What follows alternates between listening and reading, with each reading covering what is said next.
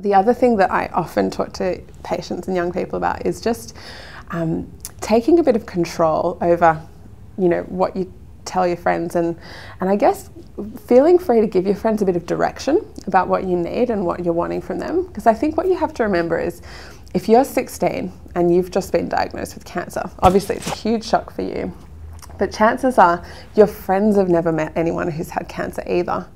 And so that means they probably have no idea how to act around a young cancer patient. They've got no idea what to say or what not to say, what to do or what not to do.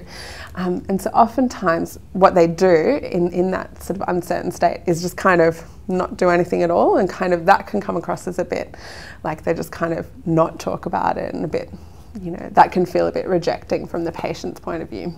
So I think sometimes it's okay to just be pretty direct and just say to your friends, you know, hey, you know, I'm feeling like this at the moment because of, you know, this is going on with treatment. You know, would you be able to do this, or do you reckon we could do that? Or, you know, just tell them what it is that you're needing, and also tell them, you know, what's okay to talk about and what you prefer not to talk about. I think people are much happier to be given direction, then at least they know kind of the no-go zones and things like that.